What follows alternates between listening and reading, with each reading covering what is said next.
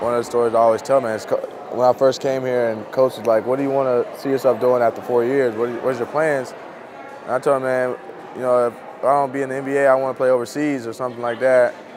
And he kind of looked at me and was like, man, you can play in the NBA. Like, I believe you can do it. And that's part of why I came here, man, is that somebody actually believed in me. You know, I felt like he was going to be there for me to help me actually achieve my goals. So, you know, and he pushed me every day. He pushed me every year to constantly be better, and he put new guys around me so that I could be successful.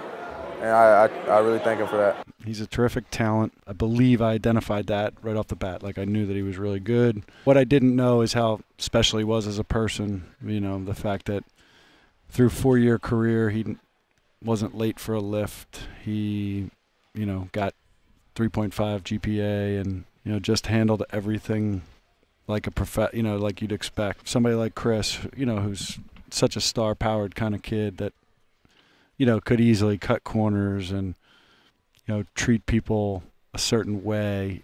You just mentioned before we came on that he stayed and signed every autograph.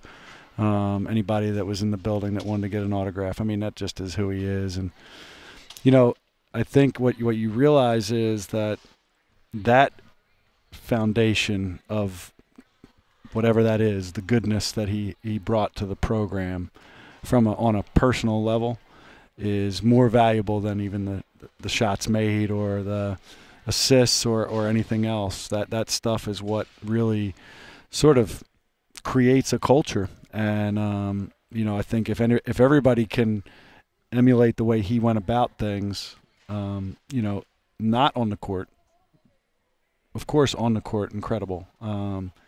And, you know, I've told this story a few times, but, like, you know, I think people thought, like, oh, Chris just stepped into this. But, like, you know, we were in the preseason, and he was coming in every single day and watching film of practice to try to figure out how to make sure he was ready to play.